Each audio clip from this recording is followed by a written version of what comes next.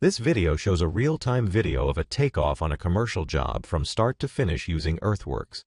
We added notes and titles, but the takeoff is not edited. It's real-time. Let's show you how we input existing contour lines.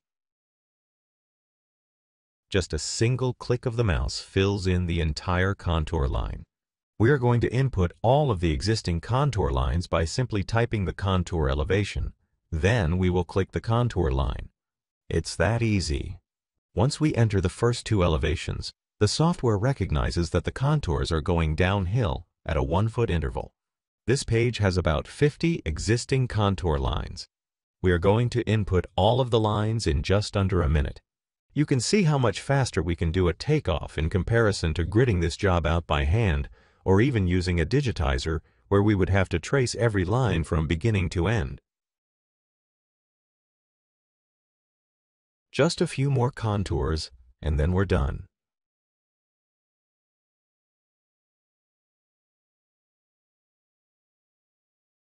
Now, let's move on to the proposed contour lines.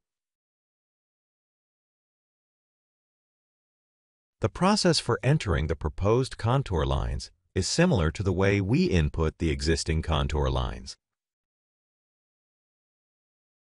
It's a little hard to see, but the software is filling the proposed contour lines from beginning to end with a red color. We must type in the first two contour elevations, and then the software will automatically recognize the interval the contours are going up or down. As you can see, the input is simple, and it didn't take more than a minute or two to enter all of the proposed contour lines. We are done. We have completed the input of every contour line on this set of plans. Let me show you how we enter building pads with the EarthWorks software. We start by typing in the finished floor elevation. Next, we define the materials and depths of materials in the pad.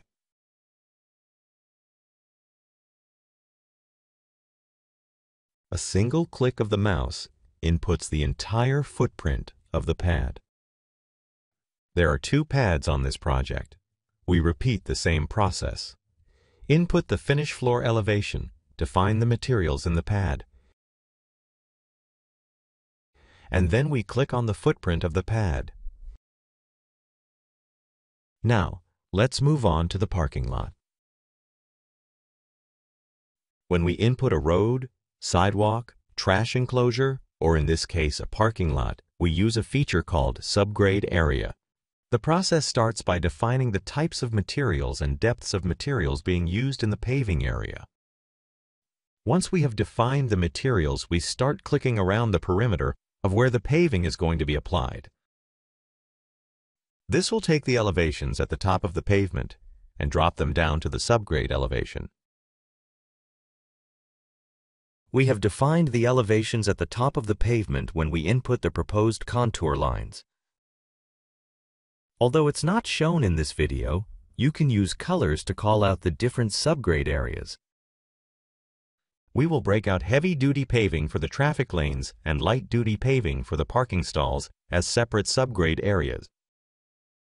The color shading helps to make sure you haven't missed anything. The software will report the area, cubic yards and tonnages of all of the materials. You can also subtract out islands and landscaping areas. We are almost done. Just a few more clicks. We have completed the input of the parking lot. When we calculate the job, we start by looking at the existing contour lines and the existing spot elevations. We factor in any topsoil strip or any topsoil respread. Then, we look at the building pad and the materials in the building pad and lower the pad down to the subgrade elevation.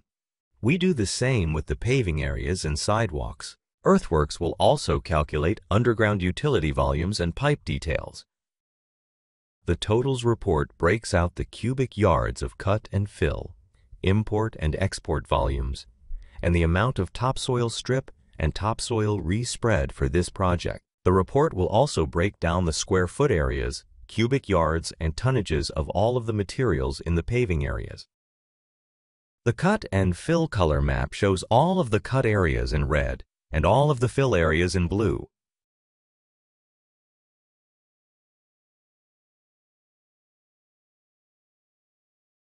The cross-section view shows the existing topography in green and the proposed elevation and depth of the subgrade material in red.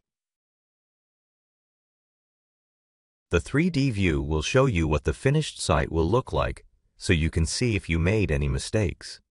You can rotate the image 360 degrees and look at the image from different angles. That's it. A real-time takeoff. I promise we didn't speed up the video. Imagine doing a project of that size in under 15 minutes.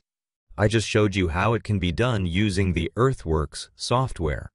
Go to our website tallysystem.com where you can get more information and sign up for a 14-day free trial.